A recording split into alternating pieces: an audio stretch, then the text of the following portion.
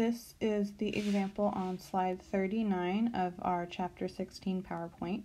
And here, it's very similar to the problem we just did for alpha decay, except for now we're going to write a nuclear equation for beta decay. So here, they want us to write the balanced nuclear equation for the beta decay of yttrium-90. So just like previously, we're going to write our incomplete nuclear equation.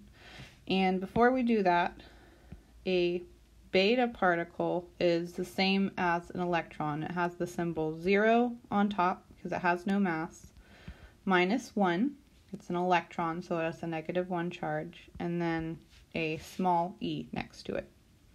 So that's going to be included in our beta decay balanced equation for yttrium-90. So, step 1, write the incomplete nuclear equation. So, remember, the 90 written next to our yttrium, that's our mass number, and that goes on top of our symbol. So, it's going to be 90 on top, yttrium, which has the symbol Y in the periodic table next to it. And now we need to figure out its atomic number, the number of protons it has. So we go over to periodic table, look for Y for yttrium. It's in the third column in on the periodic table, and it is atomic number 39. And so that's undergoing decay to form some element plus an electron. So now the task becomes figuring out what this mystery element is that we're forming. So we'll start with our mass number, figure out the number on top, what it is.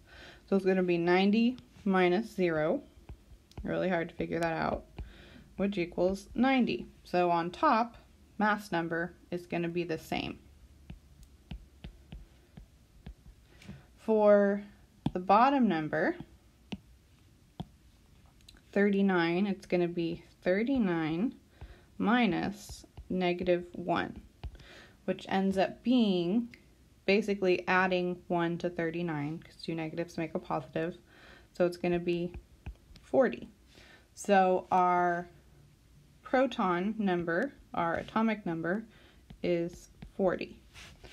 And now we can use that basically to figure out what our element is. So if we match 40, that's the atomic number, with whatever has 40 above it on the periodic table, we can see that it's the element symbol Zr, which is zirconium. So my balanced equation becomes 90 over 39 yttrium, when it undergoes beta decay, forms 90 over 40 zirconium plus 0 over -1 e, which is a beta particle. And that is your final answer.